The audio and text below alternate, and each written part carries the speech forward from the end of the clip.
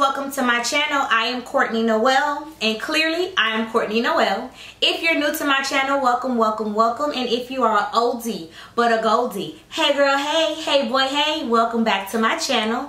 As my Goldies know, if y'all see a scrub top with a stethoscope, this is going to be a nurse related video, and today we are going to discuss the differences that I can think of when it comes to an associate prepared nurse and a bachelor's prepared nurse. So if you're interested and you're like, child, I really do want to be a nurse, but what does that really mean? If you're trying on the cusp of deciding if you want to go get your associates or your bachelor's in nursing, or if you just want to be plain old nosy, go ahead and stay tuned to this video. Please don't forget to like and subscribe and ring my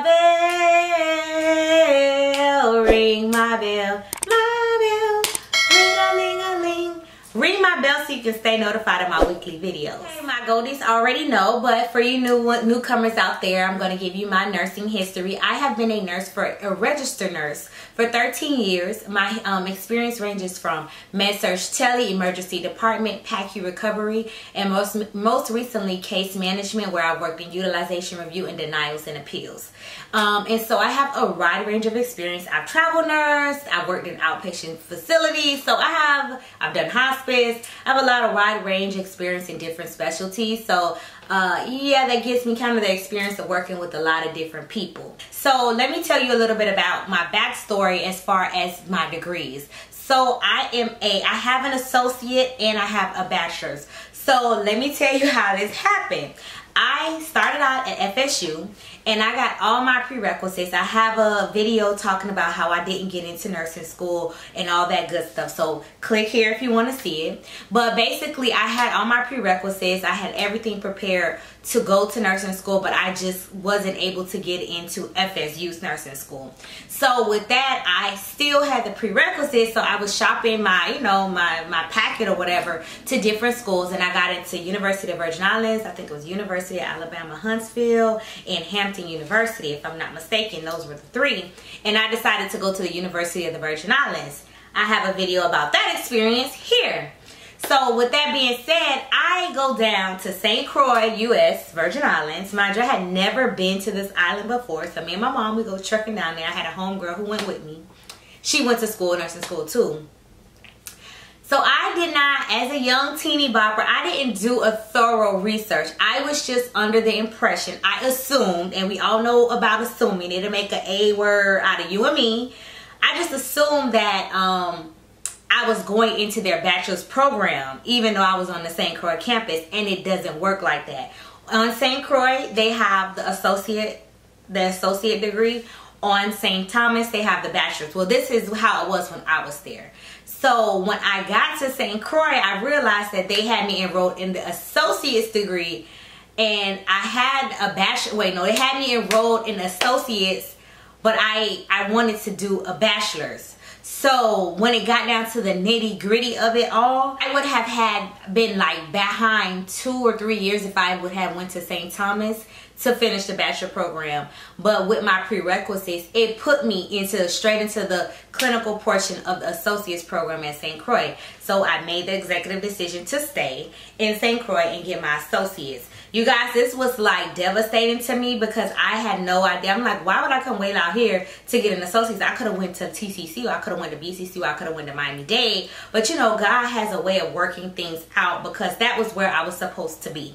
So anyway, nevertheless, after I graduated, I had all the prerequisites to become a bachelor's, so I transitioned right into a bachelor's program at University of West Florida, and I finished my bachelor's within like a year. By the time, so I graduated in May of 2009, and I had my bachelor's by December 2010.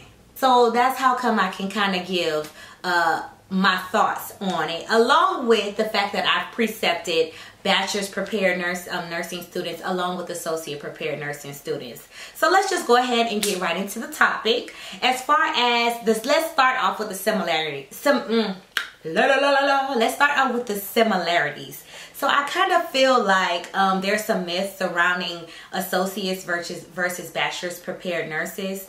First of all, let's get it off. Let's start off by saying for the bulk of prerequisites, they both have the same. associates and bachelors start off with the bulk of the same prerequisites. Of course, bachelors has more as far as like when they get to graduate, they have more different classes they have to take. But as far as getting into the bulk of your clinicals, of your theory, when it comes to actual nursing practice, the prerequisites are basically the same. As far, if you see me looking down, it's because I'm looking at my notes and I want to make sure I hit all the points that I came up with. As far as examination, so let's talk about the NCLEX RN. Associates and bachelor prepared nurses take the same NCLEX. There is no difference. When they pass associate or bachelors, they are all the same RN. So a registered nurse is a registered nurse is a registered nurse. Don't get it twisted. So if you're 9 times out of 10, you don't really know which one is taking care of you, because it really doesn't matter, because both of them have the prudency according to the NCLEX to be able to be a registered nurse and provide safe, ethical, empathetic care. Prudent care. I love the word prudent. Anyway, so those are the similarities. So if you're like, well, what's the difference when it comes down to taking the test? There is really no difference in that respect. Let's talk about the associate nurses. So typically that's a 2 to 3 year program depending on where you go. But they, in my opinion, they have a quicker time to get from theory, didactic, into clinical. So they have to kind of be able to hit the ground running. And I think that that's what sets the two apart, in my opinion. The bachelor's prepared nurses, they go to school for about 4 years. And again, they have a lot more theory, a lot more book work, opposed to compared to the associate nurses. So when I think about it from a clinical standpoint, when I have precepted both the associate nursing student and the bachelor's nursing student, I feel like the associate nursing student has a little bit more clinical acumen. They're able to function better and they're more eager to do the hard work. So for instance, I may have an associate prepared, or I may have had an associate prepared nursing student, and they are like, okay, I know I need to help the PCA turn. I know I need to help the PCA feed the patient. Or then when Miss Courtney, when you're ready, let me pass meds with you so we could talk about it. You know, if you're gonna do some lab work, let's do that. Let's discuss when you're reviewing your labs or when you're doing your doctor's orders. The associate prepared nurse is a little bit more hands-on, ready to jump in, and I think it's because they have to know a lot of stuff really quickly. When it comes to my bachelor's prepared nurses, they're still eager, but their first instinct is not for them to do those things themselves. They're more so wanting to delegate. So like, shouldn't the nursing assistant be taking the vitals, or shouldn't do I do the AccuCheck, or is the PCA going to do the AccuCheck? And I think that that's because with bachelor's prepared nurses, it's a lot of didactic, it's a lot of theory, but the thought process is that you delegate a lot of things. And theoretically, that's true, but in clinical, in actuality, it doesn't work like that. As a nurse on the floor, baby, you're going to be the PCA, you're going to be the monitor tech, you're going to be the lab tech, you are going to be IT, housekeeping, baby, you're going to be everybody. So you have to kind of, understand that when you get put in this setting, when it's time to put everything you've learned into practice, it's go time. And the things that you may have read in the book may not be in what's going on in actuality. So when it comes to whether or not should you go associate, or should you get your associates in nursing or your bachelor's, I think it's more so depending on the person.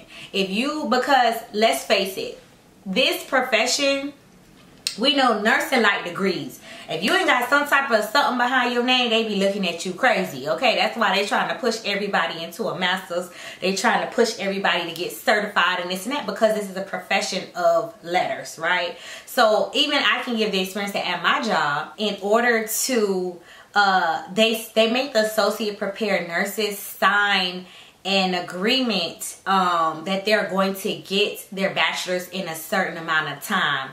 So I think it's 3 years they have to be in school, up to 3 to 5 years. There's some type of time bracket. So with that being said, the profession on a whole is moving towards bachelor prepared nurses, but we don't have the staff, the manpower to really demand that. So that's why associate nurses and LPNs are still very much valuable. So I think it just boils down to you as a person. Are you ready to go? Do you have the luxury of having a little bit more time to get your bachelor's so you can be straight up degreed? Or maybe you're somebody like, you know, I need to get it going. I need the income. I need to learn, and I'll go back for my bachelor's. I think it just really boils down to you as a person. So you guys, let me know in the comments what you think. My seasoned nurses who've dealt with, or maybe you have both, you guys let me know what you think in the comment box. I do these videos because I always want you to know that I love you, but God, He loves you so much more. God bless you.